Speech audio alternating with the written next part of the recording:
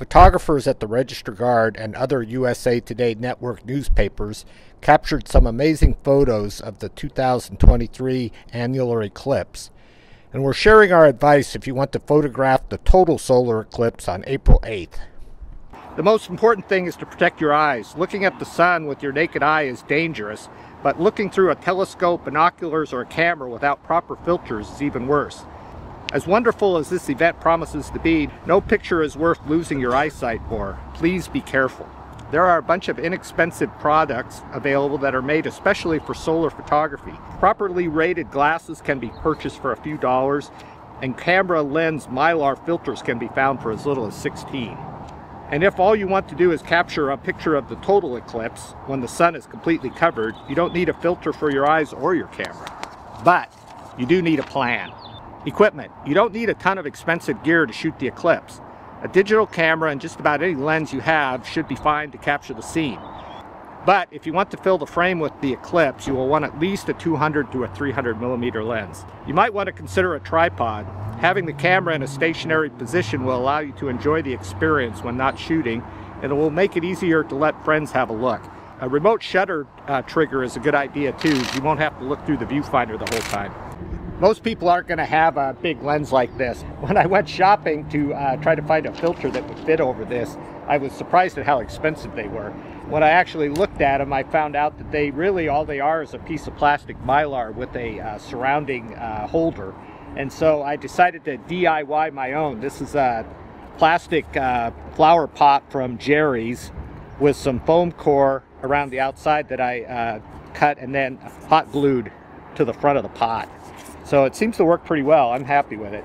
For shooting pictures of a partial eclipse, start with your solar filter in place over the front of the lens and set your camera to manual exposure. Auto exposure will likely lead to overexposed images. Assuming clear skies, the sun is a pretty predictable light source. For sun and the phases of the partial eclipse, set your camera ISO to 200, your shutter to 500, and your aperture to 5.6. To be safe, be sure to shoot some tests before the event. You may have to adjust your base exposure for your particular setup. Don't assume that you can look through the camera with your solar glasses on. Whatever you do, put the filter on the front of the lens before you look through your camera. When the sun and the moon reach totality, you will have to work fast. Depending on where you are in the shadow, you will have less than 2 minutes to get your shots. Increase the ISO of your camera to 400, take off the solar filter, and set your exposure for f8. Shoot a couple of test frames, check your exposure on your LCD, and adjust if necessary. Don't forget that as the sun peeks back out from behind the moon, you will need to put the filter back on your lens and set your camera back to the original settings to capture more images as the sun returns to full view. Don't forget that when the sun peeks back out from behind the moon at the end of totality, you need to get your filter back over your lens and your glasses back over your eyes. Very important not to damage your eyes. A couple of thoughts to wrap up. Based on our tests, I can tell you that pointing a camera directly at the sun will not damage it as long as you use proper filter and shoot still images only. When shooting stills, the mirror and the shutter will cover and protect the sensor when you are not shooting images.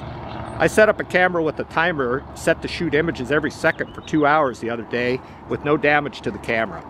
But most camera manufacturers warn against pointing a DSLR or a mirrorless camera directly at the sun using live view.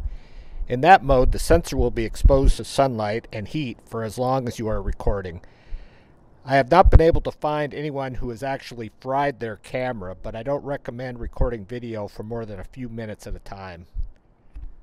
I was able to shoot a 2-minute test clip of the sun using a conventional video camcorder with a solar filter in place without damaging the camera. Number 2, don't waste your time trying to photograph the partial eclipse with your phone camera. The brightness of the sun will overwhelm the sensor during partial phases, and it probably won't be sensitive enough to do a quality job capturing totality. I'll probably end up eating my words on this because people are going to send me great pictures with their iPhone later, but that's my advice. And one final comment. Don't become so obsessed with making photographs that you forget to enjoy this once-in-a-lifetime experience. USA Today Network photographers will be out covering the total eclipse across the country. You can check out the photos throughout the day at usatoday.com.